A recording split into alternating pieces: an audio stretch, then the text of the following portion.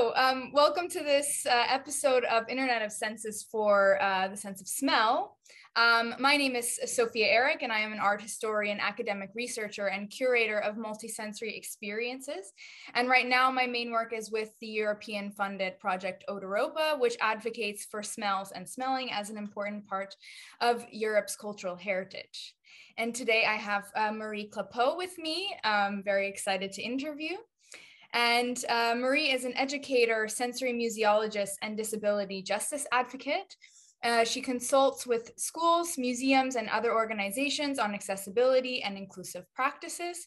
Currently, she is the Associate Museum Educator for Accessibility at the Metropolitan Museum of Art in New York City, where she crafts sensory-based programming, including olfactory events for disabled and non-disabled visitors, and implements museum-wide strategies to embed olfactory practices in interpretation.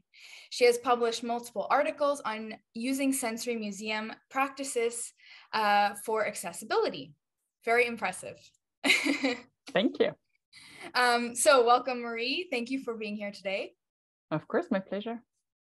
Today we will talk about other abilities in the museum, smell as a tool of accessibility in the museum, and challenges of using smell, actually.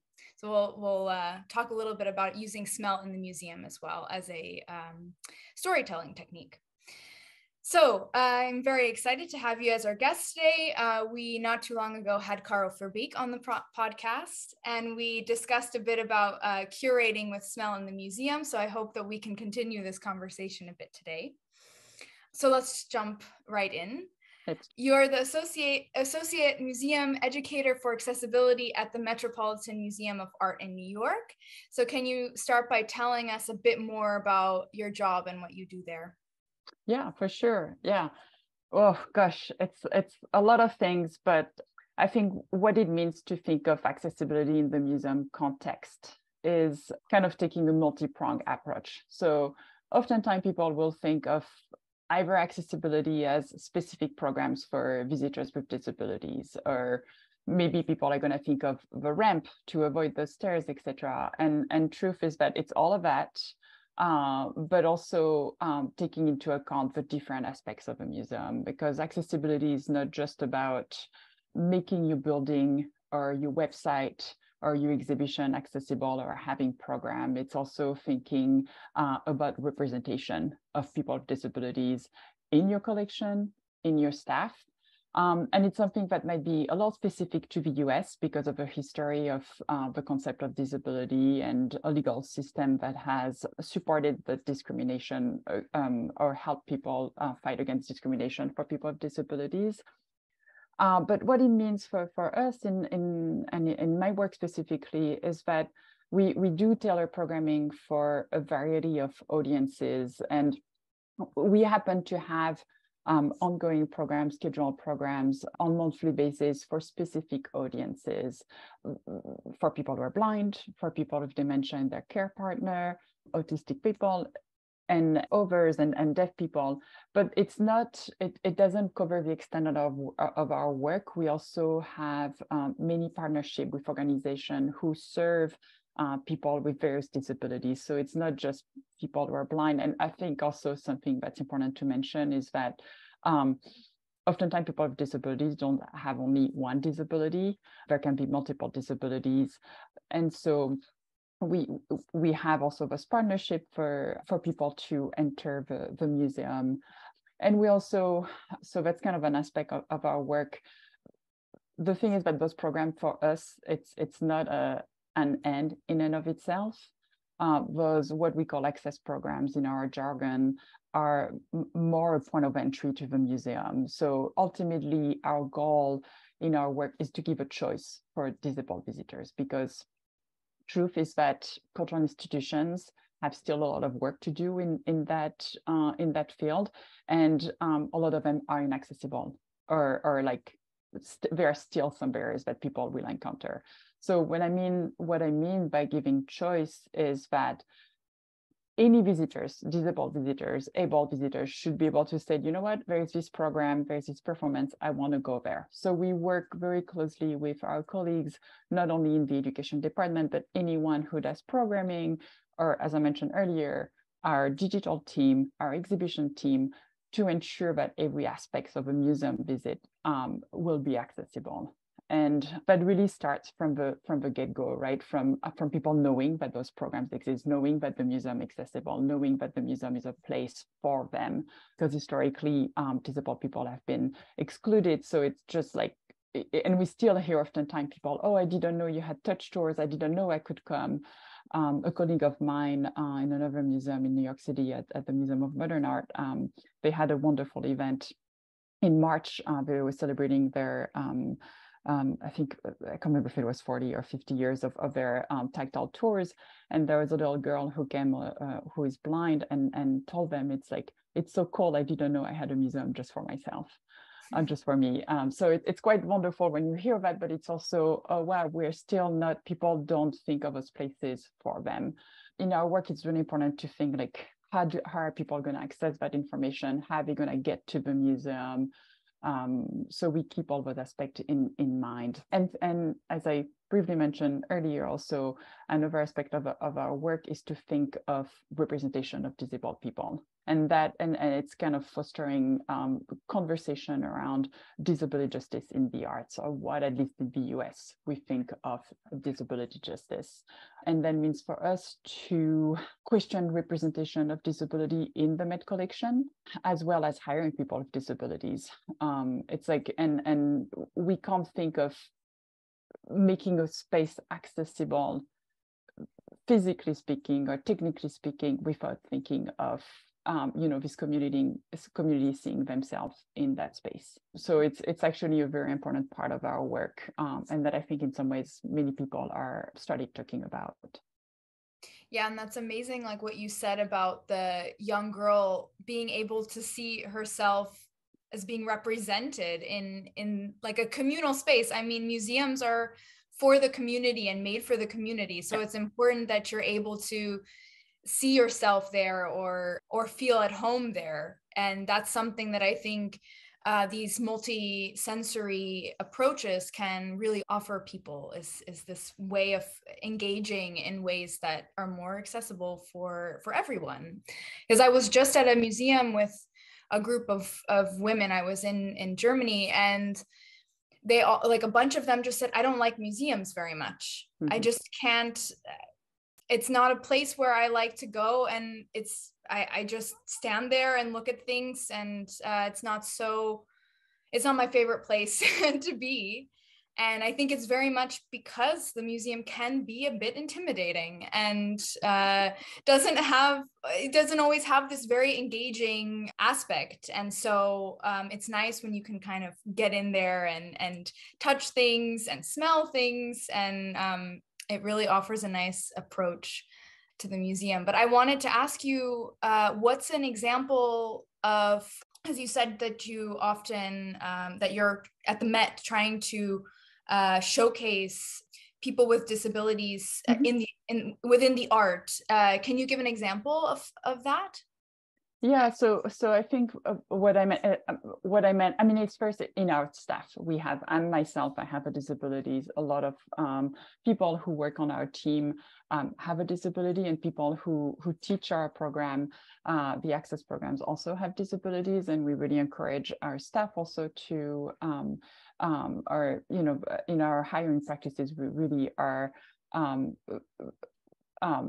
building a process where people with disabilities can feel that they can apply and that there are accommodations so that they can go through the application process. But in terms of the collection, what it means is that so the concept of disabilities hasn't existed for that long.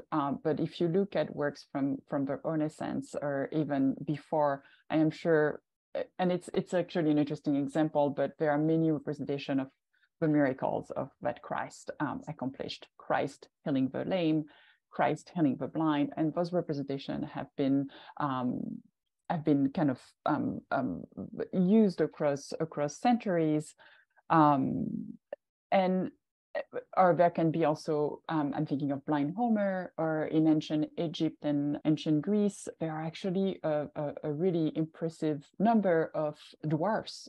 They were actually, part of the courts, used often as entertainment. In some ways, they were kind of the buffon of a court, but there are also examples of a scribe in ancient Egypt who was a dwarf.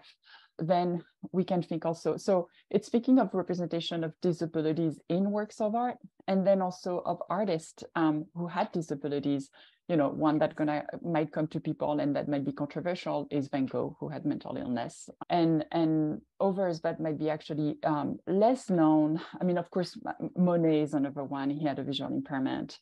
And another one that might be less known is actually Camille Pissarro. So it's really interesting with him because when all the Impressionist painters were going to outside of Paris and paint in plein air, he stayed in the city. And the reason why he stayed in the city and that we have us now so kind of famous bird eye view of a city, it's because he had a vision impairment. Actually, light was really impacting his vision. So he was painting from his apartment. So it's interesting to think here of how disability was in many ways a creative force for the artist. And so we are, I think it's important that the narratives in an art historical context are actually that we engage with them, because what happens when so many images of people with disabilities are put in front of people's eyes and not questions, we take them for what they are.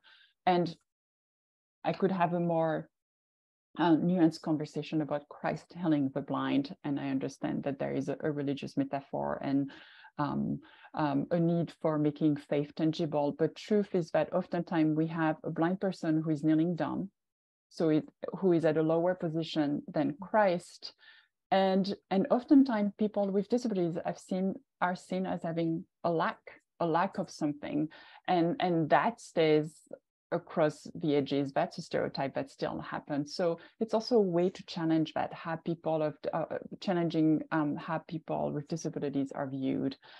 So yeah, we've been working with other educators, curators, disabled artists, disability studies scholars, to really think of how can we have those narratives being uplifted or engaged with at least. And for some, we don't have like specific solution, but I think it's just important to making it part of a public conversation.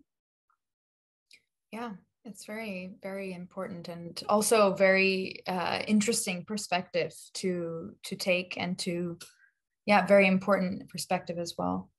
To move on a little bit, you've answered this question kind of, but what are the different audiences and different situations that you are considering when you're curating your programs? Yeah, indeed. I think I partially responded to it in the sense that it's thinking of accessibility as multi-pronged. It's not just having access program. It's not just having multi-sensory strategy.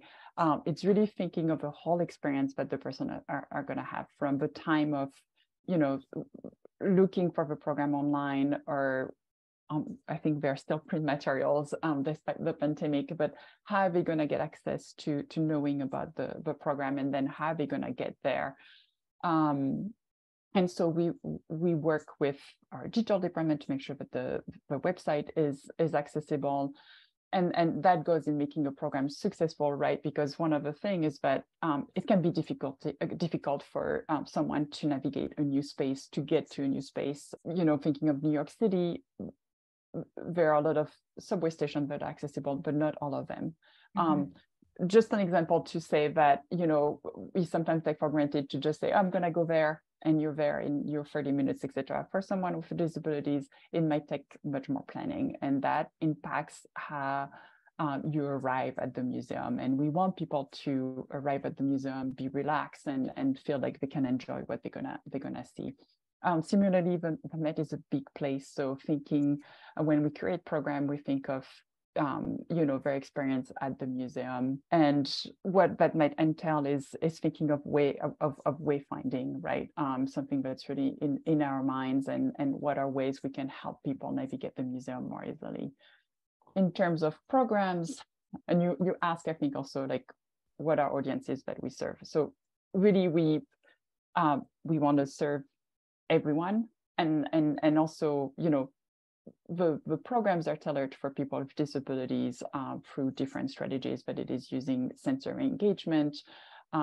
We also offer access accommodations. So it can be for someone who might have a chronic illness and may not use a wheelchair, but sometimes does get tired and need to sit regularly. Unfortunately, although it's something that we're working on, museums don't have that many benches sometimes. So we offer a stool, for example, for someone to have it and sit whenever they want, or they can also borrow a wheelchair. So it's just those access accommodation also can be in the form of assisted listening devices. So, you know, some people might be hard of hearing because of disabilities, because hearing also decreases with age oftentimes. So we have those devices where, you know, the guide will speak in a mic and people will have headphones. So that helps make the experience a little better. So yeah, and it's really thinking about all those details and thinking through what are the barriers that someone with the disability will encounter. So in that sense, also really important to work with the disability community to better understand their needs, better understand their interest. And so that's why I mentioned earlier also that we have partnership, because it's a way to work directly with the community. Did I answer the question? I feel like, yeah. Yes, okay. yes, you did. Do you think that normally, or in general, that many museums serve different audiences well, or do you think they could improve on this a bit? Yeah, so that's a good question, and to be fair, I think there is a lot of good work done, and in many museums.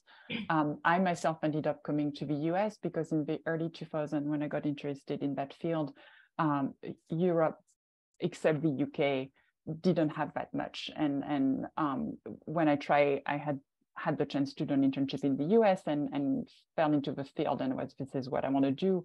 There was no training, no courses, university. And so I came to the US pretty much to learn from people here. But now that has changed drastically. Like now many European countries have program, etc. So that to say that I think so many museums are doing good work. I would say that some of the things that are missing is still for museums to think of accessibility from the get-go. Oftentimes, what we see happen is that someone is going to come up with the idea of an exhibition and will be, 2 months from the exhibition opening. And I'm giving an example. It's not necessarily a real life example, but all of a sudden they'll say, oh, are the labels legible to people who are blind? Is it the print? It becomes an afterthought instead of being used as an opportunity for creativity and for thinking like, how can we make actually an exhibition space, a program, fully inclusive of, the wide variety of bodies and minds that exist in this world. Because oftentimes, and is when we serve people with disabilities, we also end up actually making it accessible to other people who maybe, who don't have a disability. I'm thinking, even kids. Oftentimes the artworks are so high up, or you can't reach for something, and so, or we were talking with some people also. It's just making a stair-free environment, how it serves also so many people, because of people also we age, but also we don't all have the same type of body, and we don't have the same stamina. There are people who carry things. I often give the example of like, imagine in an airport, if you had stairs to go everywhere. People would be exhausted pulling their suitcases everywhere. And no, it's accessible.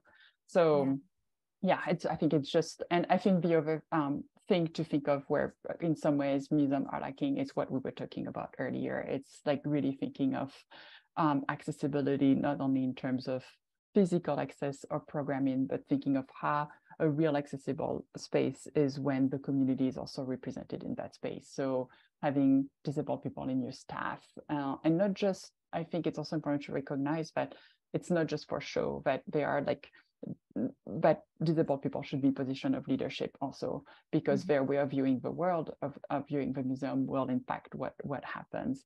And then engaging with representation of disability in collection, I think, is also really crucial. Yeah, I was thinking about what you said with accessibility being a sort of afterthought. And this is something that's also interesting in terms of smell, because smell in the museum sometimes is like, okay, we've done this whole exhibition. Oh, but it would be great to have a smell. Let's have one. And it's really important with these types of curation that you really have to think about it from the beginning, and it has to be this meaningful part of the storytelling. And I just really thought of that when you said that about accessibility as well, that, okay, we need to shape these exhibitions not just for, we place everything on the walls, but then also going through the space. How are people going to go through that space? Is it able for someone in a wheelchair? Is it able for a small child? Or these kinds of things are important to think about when you're curating an exhibition or an event of any sort. And it's the same things with that happens with smell as well. And I was thinking about that also with museums. Oftentimes there are limited resources. So that's another thing that you're adding when you have smell. You have this added medium, you could say. Mm-hmm. So that's also like at the Met, you're able to provide your visitors with wheelchairs or these special devices to help them go through the space. But maybe a smaller museum might not be able to provide these resources. So it's another interesting dynamic to think about. Yeah, I mean, resources are crucial, and resources, and I think also something that it makes me think of is that in terms of assent, right, or even accessibility, is making sure that I think there is more collaboration across a museum. I think we have so many professions that can be represented in a museum. You'll have, I mean, especially I should talk of, the Met, we have like curators who are designing the content of the exhibitions. We have exhibition designer, and we have, educators. And I think it depends also who hold what knowledge. But I think if there was more collaboration on even between curators and educators in thinking of the exhibitions, and also thinking together about the programming, right? How that could actually enrich the type of interpretation, but also the exhibition maybe itself, right? Thinking, because ultimately those exhibitions are designed for audiences. And so it's how can we make those more inclusive? But yeah, it's a good point. I think it's very true. It becomes an afterthought. Yeah. So how have you combined forces of making the museum more accessible and also using smell as a medium for curation? Yeah. Well, I came to scent. I joke sometimes with people because I'm French, so people just assume that I'm into perfume, etc. It's actually really not how it happened. I came to scent, and I think it's worth going back in time, because I was just talking actually to the person who introduced me to that field, Eliza Douglas, who is a perfumer. She lives in the UK. Because so much of a lesson that I've learned early on, I've stayed with me. And so that is, before I came to the Met, I was working for a small nonprofit called Art Beyond Sight. And I was specifically working for their lab for learning. We were teaching in schools, teaching social skills through the arts to kids with disabilities. And so what that means, it might be teaching young disabled kids like how to tie your shoes, can be using music to do that, movement, etc. And we got to a point where we felt that there was a gap in self-presentation and grooming. And so we thought, why not talk about hygiene and how do you select products for yourself? Even shampoo, soap, perfume, lip balm. How do you kind of take care of your public appearance? And for kids who are blind, when oftentimes like parents will do everything for them. Mm-hmm. They buy all the things, they don't get to choose things that smell good for them. So anyhow, we collaborated with Eliza Douglas to develop a curriculum. And what was amazing is that I had worked with some of us students for quite a few years, and of course, kids, it varies in participation. There are things that are more interesting, but what happened with using raw materials, introducing them to say, well, your soap is made with, I don't know, red lavender, etc., and it's how it looks like, it's how it smells. It was incredible to see how scent kind of broke down barriers of participation, I'm gonna say, because the kids got so chatty. Of course, we know that your sense of smell is connected to your limbic system, emotion, memories, but it was kind of really beautiful to see students so freely share their insight into a scent, and like memories that would come back, and just really be engaged with the medium. And soon after that work, I came to the Met, and because we use multisensory approaches to learning in the museum setting, and especially with visitors with disabilities, I kind of was thinking a lot about the role of scent. And I think truth is that there's been people who've done it prior. There just hadn't been anything kind of formalized, especially for educators. Like, how do you use scent as a teaching tool in the galleries? So that's kind of how I started thinking about that now many years ago. And the same way we use sensory engagement with visitors with disabilities, it's really thinking of how, and I think you were saying that, Sophia, it's how can you be relevant to your audience, relevant to the object. Yeah, so from there, it was really thinking, I of course uncovered also the olfactory narrative around objects, right? It's true that olfaction can be inherent to an object. An obvious example can be an incense burner. There was obviously, it's not kind of enshrined on a pedestal in a museum. You can be looking at it, and yes, there are definitely visual aesthetics. But true, we have this beautiful example at the Met of a giant Islamic burner in the shape of a lion. It was usually put in a home of someone of a higher status, to scent the guest as they were entering. And what's beautiful is that you have this open metal work, like was all floral design, etc. So you imagine like the smoke that would actually escape from that. And so when someone comes to the museum, you're missing all of that. I mean, you're missing also the scent and what that object was supposed to be doing. And so I think it's important when we're talking about objects that have been taken away from their culture, from their function, to really introduce visitors to that. Yes, it was learning about kind of, and thanks to, you mentioned Caro Verbeek earlier, thanks to people like her and other historians and other olfactory art historians like Jim Drobnik, who had done so much work, that I was able to educate myself about some of those olfactory narratives. So yeah, but then I think also there is also thinking of a scent as a way to introduce materials, for if with a lot of things cannot be touched in museum, but we're talking about objects that might be made of different type of wood. And, sometimes it gets a little bit, we just think of it, oh, it's wood, but things, there are some that are made out of sandalwood. And when someone smells sandalwood, it has such a, an amazing, warm, creamy smell. And there are things that are made of cedar. It's just a way to introduce aspect of a work of art that are, if not, kind of intangible to visitors because things cannot be touched, or because those stories are not visible to the visitor in the scholarship. Yeah. And can you give an example of some, like a project you've done, or something that you've reanimated maybe with smell in the museum? Yeah. So yeah, I mean, we have several. So we haven't, from my perspective, I've never quite had those installations that you can see in some museum where, like the Rubin Museum, for example, in New York City, had a work with Christophe Ledomiel on their Mandala Lab, where you have actually like a beautiful delivery method to experience different scent that the perfumer created with the artist. Oftentimes I worked as an educator. I use simple scent strip blotters.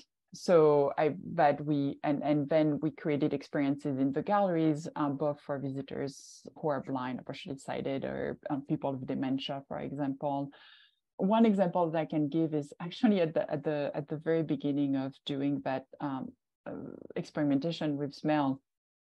We had a festival that's called Museum Mile. So the Metropolitan Museum of Art is on Fifth Avenue, and there are quite a few other major museums that are within a mile distance. There's the Guggenheim, MoMA, and others, and Jewish museum that are there. And so all those museums come together in June and have this festival where the museums are open for free to the public.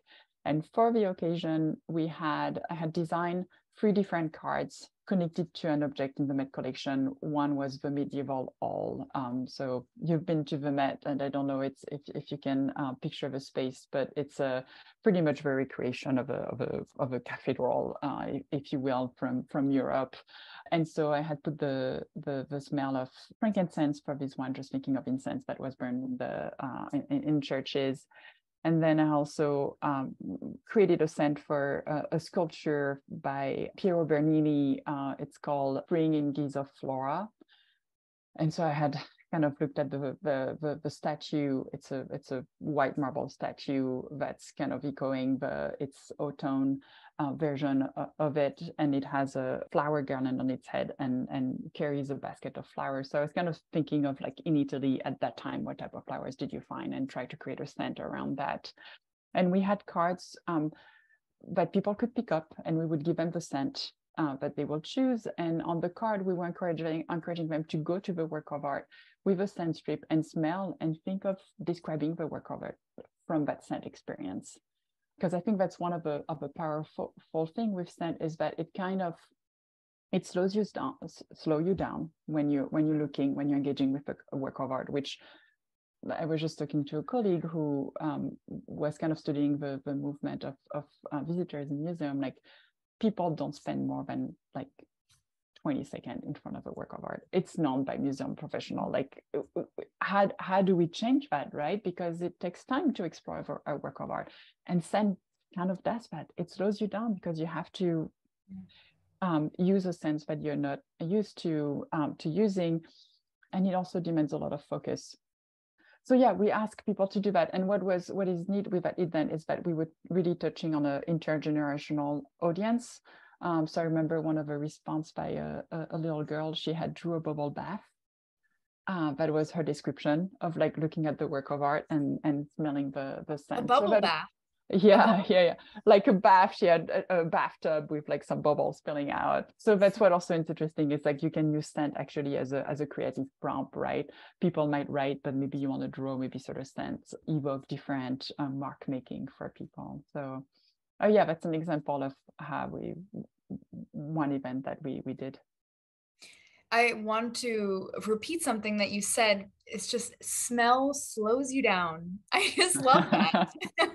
It does. It really does. It does. And especially when you encourage visitors, I often, start any olfactory experience with, we can call it a meditation or kind of a mindful exercise where, people come from different places. We bring different energy, and using senses other than sight demands kind of an intention. And so oftentimes I start with a little meditation just for people to get into their body and just be aware of their senses over than vision, right? Vision is so fast. It's like you look at something, you think you've seen it, etc., which is also not true, right? I encourage people to also try to not identify the scent, but rather be curious about it. It's daunting. It's a bit like talking about wine, right? People should think that you should use this word to describe this, etc. Truth is that we all have different tastes, and we all also have our sense of smell is both personal, cultural. I mean, it's impacting with what we associate. There's no wrong answer that people are going to give. So if you relax people into that experience and really have them be curious about what they're smelling, sharing things, example of memories or emotion that might come up for them, you really come with really interesting responses and a way to shape a collective conversation around the work of art, which I found especially effective with scent. Yeah, and also since I started working with Carl Verbeek, who we've talked a few times about in this podcast and we had as guest, she, talks about this term olfactory gaze. So where you actually look at works of art for their relation to smell.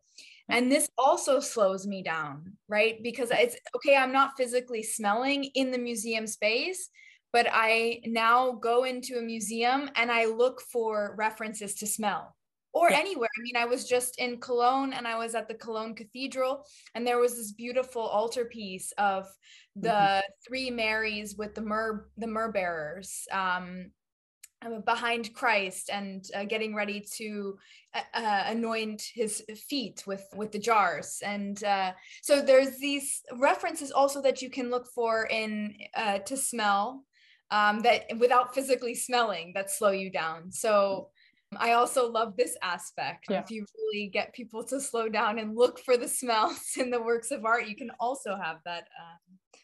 No, that's so true. And the way we think about it in our work, we think of it as like cross-sensory description. So even if sometimes you cannot touch something or smell, like, you know, oftentimes people, when they look at something, they said, oh, I feel this, right? I mean, you can tell sometimes with sight something is smooth or something is rough, etc. But if you really let it impact you, like bodily speaking, you can almost feel it, right? And so same thing with scent and it's also helpful in when you're looking at a work of art, right? I mean, I was thinking we had a program not long ago, and we were looking at the Oleanders by Van Gogh. And it's like, you know, you can look at those flowers for so long, and there's like, I mean, the way Van Gogh worked, you know, there's so much texture in his brush strokes.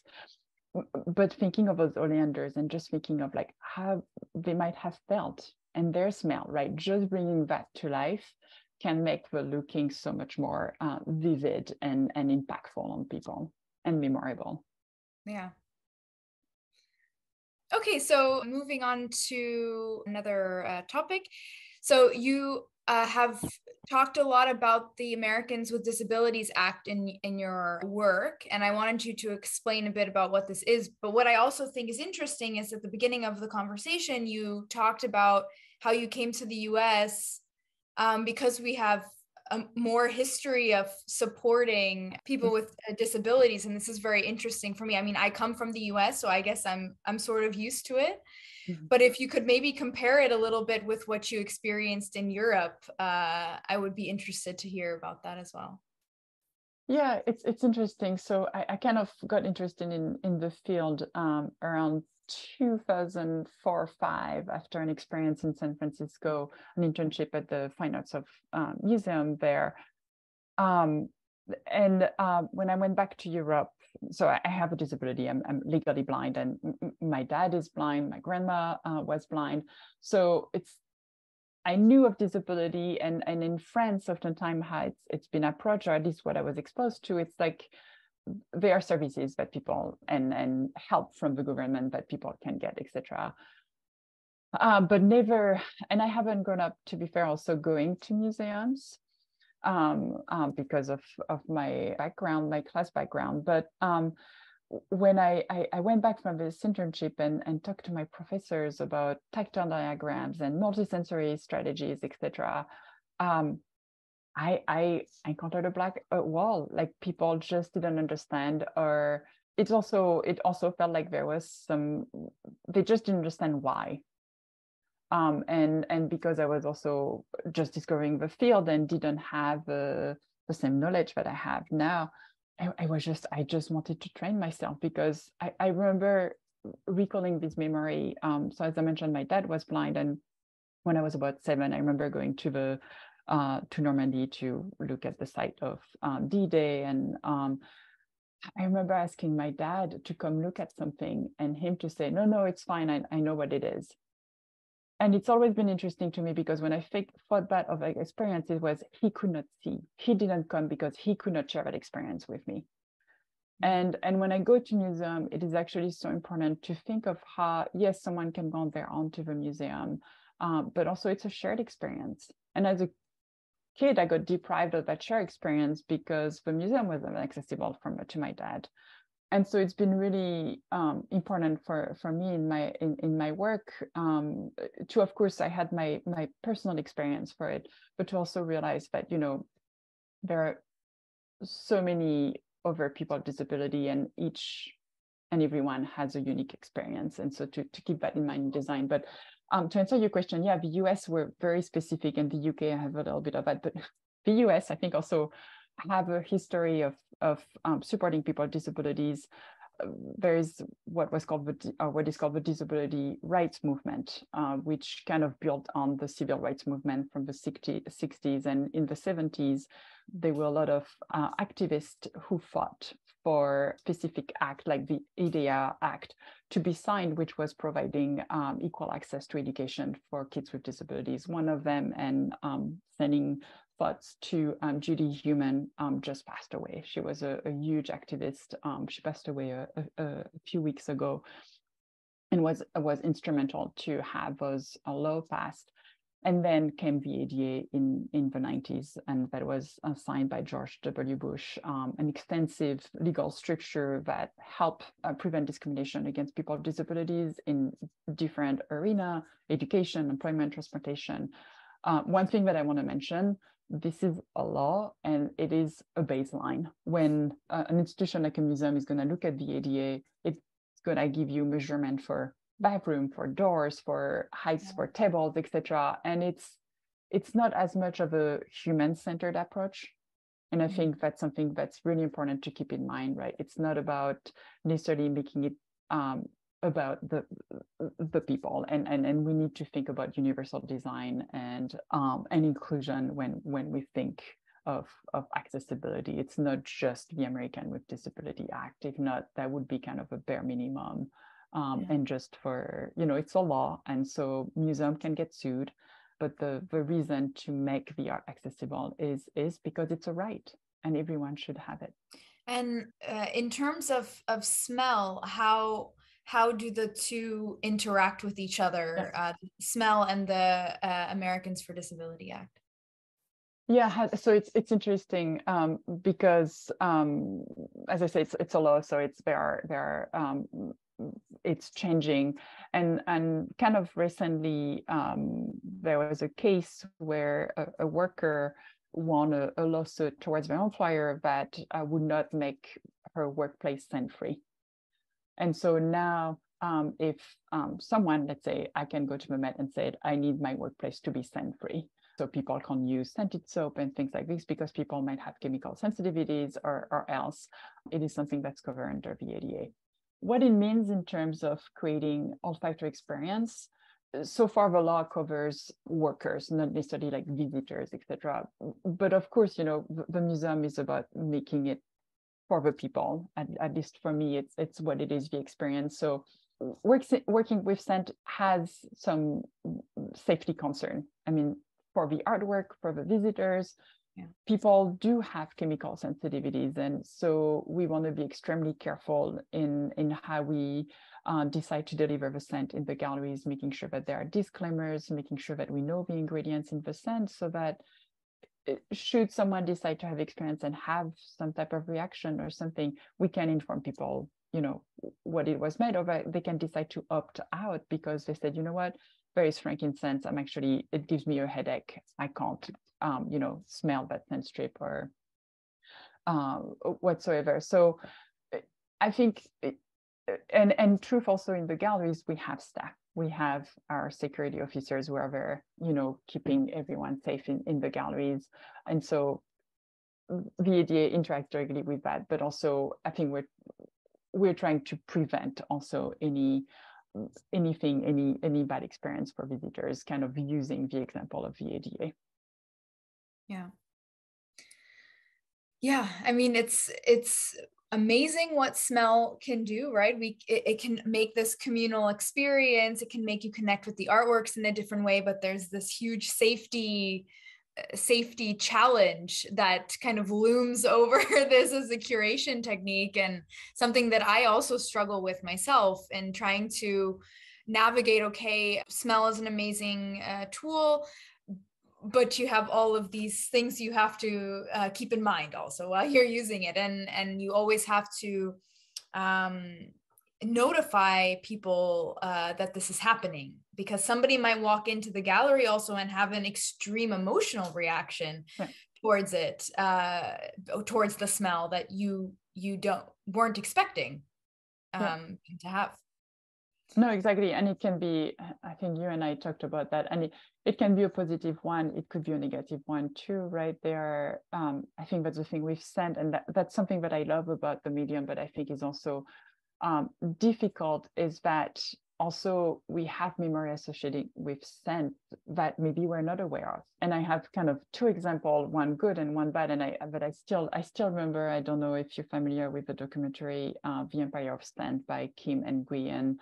And at some point in the documentary, there is this olfactory therapist in France who is working with someone with dementia, and she's giving her a strip to smell. And you see the person posing and you start seeing tears, but you can really see that there are tears of joy. And you see the olfactory therapist posing and giving her space to have those tears, and the person is nonverbal because of the dementia. And the olfactory therapist just says something very simple. It's like, it's reminding you of someone you cared for. And the person like cries even more. And like, I'm almost crying thinking about it, because this is exactly why I love working with that scent, right? It bypasses language. You can look at people's reaction even without word, which is beautiful. But it's also, it can be, you have to be mindful that some people might have really negative experience, people who might have PTSD, right, from whatever reason. And so if as an educator, we are not prepared to this type of reaction, or we're not just sensitive and compassionate towards them, that can make you literally triggering and dysregulating someone, which is really, difficult for someone who has PTSD to be in that position. So, those might be the extreme cases, but I think they're just important to know and be aware of. Yeah. And it goes back a bit to what you said about when you use, I don't know if this was only when you use smell, or if it's just in general, that you actually ask people to become a little bit more aware of their senses and where they are, and maybe even just in that day. And you have to make them feel a bit more comfortable, because if you hand them a smell and something happens, like an emotional reaction, or they're thinking about something that they haven't thought about in a number of years, then they're kind of in this vulnerable position, right? In this unusual place, or this very public space. Yeah. So to kind of have that sense of, I guess you could kind of say hospitality, in a way that you're welcoming them and you're getting them ready a bit for this, and being comfortable in that situation. Yeah, no, that's such a good point. Yeah. And the thing is, like, I had a similar experience, and a positive one. I remember I was actually doing a training in Grasse to learn more about perfumes, and had to work with them. And I remember at some point, one of the professor, teacher, like, passed around a strip, and it was a perfume, and it was Trésor by Lancôme. And I was like, whoa, I know this perfume. And not because I had smelled it in store or something. I was like, this is my grandma. And I had no idea she wore that perfume. And she had passed, and it was a wonderful way to, like, brought her back to memories, right? But I had no idea I had that in memory. Yeah. So it was just really fascinating to just experience that myself also. Yeah. Okay, so we're going to conclude. Time goes fast when you're having fun. Yeah, so I'll ask the last question, which is, it could be in the industry, or simply a world where we learn to value our sense of smell more. But I want to know from you, what is the future of smell industry, or using smell as a curational technique? Oh, wow, that's a hard one. Well, for one, I think that using smell in the museum context is going to become much more common at this point. And I think it has already, like, even this past 5 years, I would say I've seen the change, even within the Met, right, because of the work of people who, and the project of Europa, for example, and others. There's the Institute of Art and Olfaction in the US with Satya, with Al Brown, and others who have been working with museum already. But I think it's really becoming part of a scholarship. Like I now have colleagues who are in curatorial position, talking, oh, we want to do scent because we subject, and so I think it's gonna really become part of how museums do business. What I hope is that we'll also use scent very thoughtfully in the museum context to also engage with the difficult conversations. The fact that scent over centuries have been used as a tool for control and oppression. We can think of Stasis and using the smell of people and training dogs to find who they thought was causing troubles, but words don't come to me, or stereotypes of a Jewish person also, and others, right? And so I think it's important to engage with that, also engage with the industry, the perfume industry, the fact that, if museums are starting putting scent in their galleries, we need to think of how some of the materials are being harvested, how it's impacted and the environment, the communities over there, and to do that as mindfully and engage with also pollution, because pollution has a scent. It's not the same scent for everyone. Not everyone is created equal, unfortunately, in that sense. So I do hope that we will engage with the medium also that way, not just it's a wonderful experience, it's a way to make things accessible, but it is actually a very difficult conversation to have around it or with it. Yeah, beautifully said. And very important, everything that you said. And I think this interview also really captures how smell can link so many different topics and places, and it's really really great to talk to you. Oh, good. Same here. My pleasure, and it was really an honor to be doing this. And yeah, thank you so much. Great, thank you.